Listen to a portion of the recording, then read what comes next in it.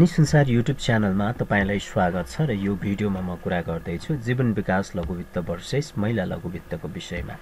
अब यो चाहिँ मैले 2079-80 को फोर्थ क्वार्टर सम्मको कुरा गर्दै छु। विशेष यो भिडियो रेकर्ड गर्दासम्म यिनीहरुको फर्स्ट क्वार्टरको रिपोर्ट आएको छैन 2081 को।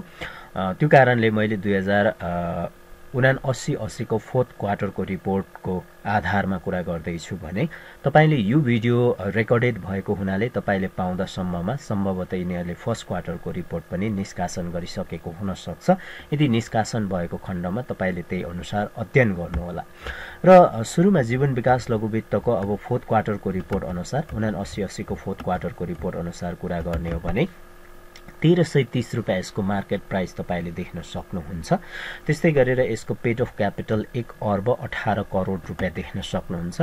52 हप्ताको सबैभन्दा हाईएस्ट प्राइस भनेको 2932 रुपैयाँ देख्न सक्नुहुन्छ र लोएस्ट प्राइस भनेको यो कम्पनीको 1327 रुपैयाँ देख्न सक्नुहुन्छ। जीवन विकास लघु वित्तको मार्केट प्राइस भनेको चाहिँ अहिले 52 हप्ताकै सबैभन्दा सस्तो प्राइसमा तपाईले पाउँदै हुनुहुन्छ। EPS 28.28 रहेको छ यो फोर्थ क्वार्टरको रिपोर्ट अनुसार। पी रेशियो 38.97 रहेको छ भने book value return on equity 13.92 रहेको छ। बुक भ्यालु 263 रुपैयाँ 7 पैसा तपाईले देख्न सक्नुहुनेछ। पब्लिक होल्डिङ 49% र प्रोमोटर होल्डिङ यो कम्पनीको 67% चाहिँ तपाईले देख्न सक्नुहुन्छ। जीवन विकास लघु वित्तले गत वर्षको फोर्थ क्वार्टरमा भन्दा यो वर्ष 2079-80 को फोर्थ क्वार्टरमा चाहिँ धेरै कुराहरू अलिकति गिरावटमा नै आएको छ। नन परफर्मिङ लोन पनि बढेको छ जीवन विकास लघु वित्तको गत वर्षको तुलनामा 2 प्लसमा रहेको छ। अब यतिको नन परफर्मिङ लोनलाई हामीले ठिकै नै मान्न चाहिँ सकिन्छ, तर 2 भन्दा मुनि नन परफर्मिङ लोन भयो भने हामीले उत्कृष्ट मान्न सकिन्छ।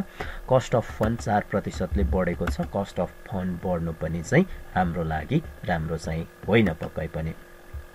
अब डिभिडेन्डको कुरा गर्ने हो भने जीवन विकास लघु वित्तले गत 2 वर्ष 73.68% र 15% चाहिँ डिभिडेन्ड दिएको देख्न सक्नुहुनेछ तपाईले। अब कुरा गरौँ महिला लघु वित्तको। महिला लघु वित्तको मार्केट प्राइस भनेको अहिले 1800 रुपैयाँ चलिरहेको छ यो भिडियो बनाउँदासम्ममा। अब पेड अफ क्यापिटलको कुरा गर्ने हो भने महिला लघु वित्तको पेड अफ क्यापिटल एकदमै सानो रहेको छ।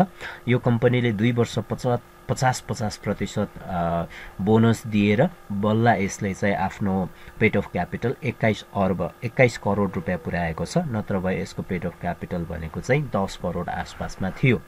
अब 52 हप्ताको सबैभन्दा हाईएस्ट प्राइस 4215 र लोएस्ट प्राइस 1696 रुपैयाँ तपाईले महिला लघु वित्तको देख्न सक्नुहुनेछ। EPS 34.71 देख्न सक्नुहुन्छ। पी रेशियो यो कम्पनीको 51.86 रहेको तपाईले देख्न सक्नुहुन्छ। यो फोर्थ क्वार्टरको रिपोर्ट अनुसार हो है। 2079-80 को फोर्थ क्वार्टरको रिपोर्ट अनुसार। 80-81 को फर्स्ट क्वार्टरको रिपोर्ट अहिलेसम्म आइसकेको छैन। भिडियो पाउँदासम्ममा सम्भवतः यसको फर्स्ट क्वार्टरको रिपोर्ट पनि आउन सक्छ। यदि आएको खण्डमा तपाईले त्यही अनुसार अध्ययन गर्नुहोला। रिटर्न अन इक्विटीमा 17%, त्यस्तै गरेर बुक भ्यालु 212.63 रहेको छ। पब्लिक होल्डिङ यसमा 40% को पब्लिकको लगानी र प्रोमोटरको 60% रहेको छ। अब फाइनान्शियल इन्डिकेटरमा हेर्ने हो भने महिला लघु वित्तले पनि गत वर्षको फोर्थ क्वार्टरमा भन्दा यो वर्षको फोर्थ क्वार्टरमा धेरै हदसम्म कमजोर रिपोर्ट निकालेको हो र नन परफर्मिङ लोनमा सबैभन्दा धेरै समस्या चाहिँ महिला लघु वित्तको देखियो। हुन त यसको अब 9.8 पनि नन परफर्मिङ लोन पुगेको थियो थर्ड क्वार्टरसम्ममा, तर फोर्थ क्वार्टरसम्ममा आउँदाखेरि कम्तीमा 5 भन्दा चाहिँ मुनि झारेको हामीले देख्न सक्छौँ महिला लघु वित्तको। कस्ट अफ फन्ड घटाएको छ। कस्ट अफ फन्ड घट्नु चाहिँ राम्रै हामीले मान्नुपर्छ। अब बोनसको हिसाबमा हामीले तुलना गर्ने हो भने महिला लघु वित्तले गत 2 वर्ष 50% को हिसाबले चाहिँ बोनस दिएको तपाईले देख्न सक्नुहुन्छ। अब यो वर्ष चाहिँ कति बोनस दिन्छ घोषणा गर्नै बाँकी रहेको छ। सम्भवतः अब छिटै बोनस घोषणा पनि गर्ला। तपाईले भिडियो पाउँदासम्ममा गरिसकेको पनि हुन सक्छ। अब यो कम्पनीको अब डिभिडेन्ड क्यापेसिटी ठिकै नै यो वर्ष पनि हामीले देख्न सक्छौँ। अब 15% देखि माथिको डिभिडेन्ड हामीले एक्सपेक्ट गर्न सकिन्छ, तर त्यो भन्दा 15% भन्दा मुनि चाहिँ नदेला कि भन्ने हामीले एक्सपेक्ट चाहिँ गर्न सक्छौँ। अब फन्डामेन्टली तुलनात्मक रूपमा हेर्ने हो भने महिला लघुवित्तभन्दा जीवन विकास लघुवित्तको सेयर चाहिँ हामीले सस्तो प्राइसमा देखिरहेका छौँ र पेट अफ क्यापिटलको आधारमा हेर्ने हो भने जीवन विकास लघुवित्त नै हामीले महिला लघुवित्तभन्दा उत्कृष्ट देख्न सक्छौँ, किनभने महिला लघुवित्तको पेट अफ क्यापिटल सानो छ, जम्मा 21 करोड मात्रै हामीले देख्न सक्छौँ भने जीवन विकास लघुवित्तको भने चाहिँ हामीले 1 अर्ब प्लसमा यसको पेट अफ क्यापिटल देख्न सक्छौँ। 52 हप्ताको हाइएस्ट प्राइसको आधारमा हामीले कुरा गर्छौँ भने 52 हप्ताको हाइएस्ट प्राइसको आधारमा महिला लघुवित्त नै जीवन विकास लघुवित्तभन्दा अगाडि देख्न सकिन्छ। अब EPS को कुरा गर्छौँ भने फोर्थ क्वार्टरको अनुसार 34.28 रहेको छ जीवन विकास लघुवित्तको, महिला लघुवित्तको भने 34.71 रहेको छ। थोरै अलिअलि पोइन्टले मात्रै तपाईको महिला लघुवित्त अगाडि देख्न सकिन्छ।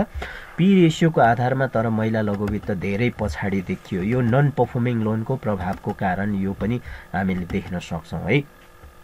यसको अब तपाईको 51 रुपैयाँ 86 पैसा खर्च गर्नु पर्दो रहेछ, 34 रुपैयाँ 71 पैसा कमाउनको लागि। जीवन विकास लघुवित्तले कति खर्च गर्दो रहेछ त भन्दाखेरि 34 रुपैयाँ 28 पैसा कमाउनको लागि 38 रुपैयाँ 9 पैसा खर्च गर्दो रहेछ। हुन त अब EPS भन्दा पी रेशियो धेरै नै छ, तर महिला लघुवित्तको भन्दा जीवन विकास लघुवित्तको चाहिँ हामीले बेस्ट नै देख्न सक्छौँ। रिटर्न अन इक्विटीको आधारमा जीवन विकास लघुवित्त भन्दा महिला लघुवित्त अलिकति राम्रो देख्न सकिन्छ। यो अब पेट अफ क्यापिटलको कारणले पेट अफ क्यापिटल भन्दा पनि शेयर संख्याको कारणले गर्दाखेरि पनि त्यो देखिन्छ। अब बुक भ्यालुको आधारमा हामी कुरा गर्छौँ भने जीवन विकास लघुवित्त नै अगाडि देख्न सकिन्छ महिला लघुवित्त भन्दा। र नन परफर्मिङ लोनको कुरा गर्ने हो भने जीवन विकास लघुवित्त भन्दा महिला लघुवित्त धेरै पछाडि छ है, 2 गुणा भन्दा पनि माथि नै झन्नै हामीले महिला लघुवित्तको चाहिँ जीवन विकास लघुवित्त को नन परफर्मिङ लोन भन्दा धेरै रहेको हामीले देख्न सक्छौँ। नन परफर्मिङ लोन धेरै हुनु राम्रो होइन। कस्ट अफ फन्डमा अब तपाईको 10.68 रहेको छ जीवन विकास लघुवित्त, महिला लघुवित्तको 10.48 रहेको छ। अलिकति कस्ट अफ फन्डको आधारमा महिला लघुवित्त अगाडि देख्न सकिन्छ। अब समग्रमा हामीले फन्डामेन्टल्ली एनालाइसिस गरेर त हेरिसकियो हैन यो फोर्थ क्वार्टरको रिपोर्ट अनुसार। अब यसरी सरसर्ती फोर्थ क्वार्टरको रिपोर्ट अनुसार 79-80 को फोर्थ क्वार्टरको रिपोर्ट अनुसार हेर्ने हो भने चाहिँ महिला लघुवित्त भन्दा जीवन विकास लघुवित्त बेटर हामीले देख्न सक्छौँ है। अलिकति जीवन विकास लघुवित्तलाई हामीले राम्रो र बेटरको रूपमा देख्न सक्छौँ। बुक भ्यालुको आधारमा पनि देख्न सकिन्छ, पी रेशियोको आधारमा, EPS को आधारमा हैन, मार्केट प्राइसको आधारमा पनि धेरै सस्तो हामीले जीवन विकास लघुवित्तलाई देख्न सकिन्छ। अब पेट अफ क्यापिटल ठुलो हुनु भनेको लगानीको लागि कम्पनीको लागि राम्रै कुरा हो। पेट अफ क्यापिटल पनि जीवन विकास लघुवित्तको एकदमै राम्रो रहेको छ। अब महिला लघुवित्त फेरि यसमा अब कमजोर छ भन्ने कुरा चाहिँ होइन है, महिला लघुवित्त खराब छ भन्ने कुरा चाहिँ होइन, तर अब तुलनात्मक रूपमा फन्डामेन्टली तुलना गर्दाखेरि महिला लघुवित्त भन्दा जीवन विकास लघुवित्त अलिकति बेटर हामीले देख्न सकिन्छ।